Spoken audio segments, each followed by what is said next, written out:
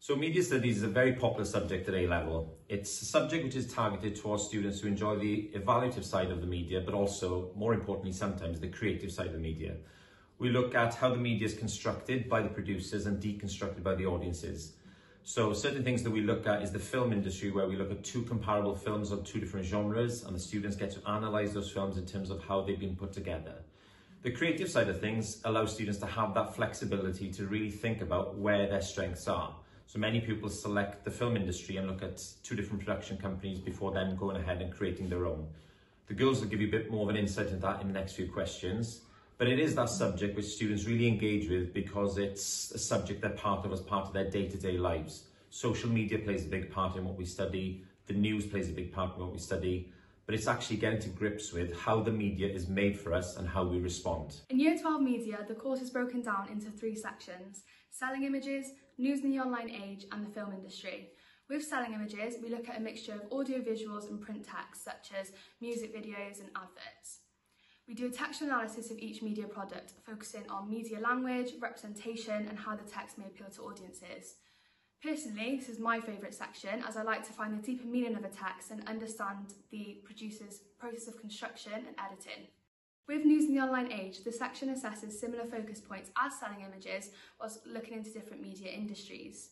The question is based off a news text that you've studied as a class, so as of right now we are using the American presidential election cases and analysing them in terms of audience impact and representation of national identity. Non-exam assessment consists of 3 stages: research, production and evaluation.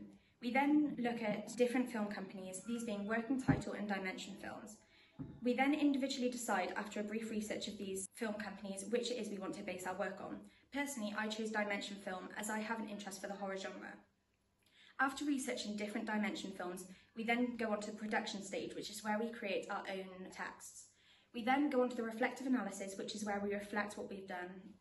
The final section is Wales to Hollywood, where we compare the Welsh film Library Suicides to the Hollywood blockbuster Shutter Island. You want to uncover the truth?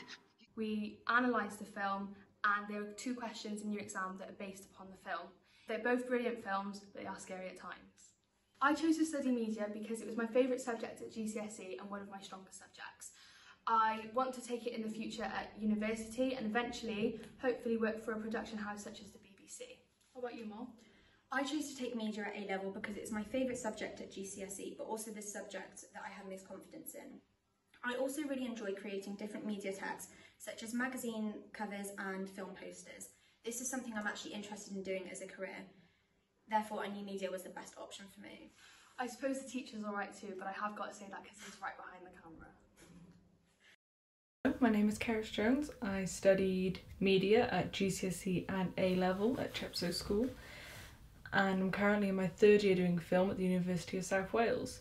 So the skills I learned at media, specifically construction of film text and how the audience deconstruct film text, that's something I keep in mind today when I'm coming up with shots for productions.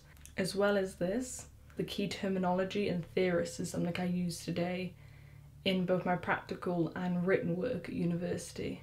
I thoroughly enjoyed it, it gave me so much confidence, and I think it's a subject worth taking.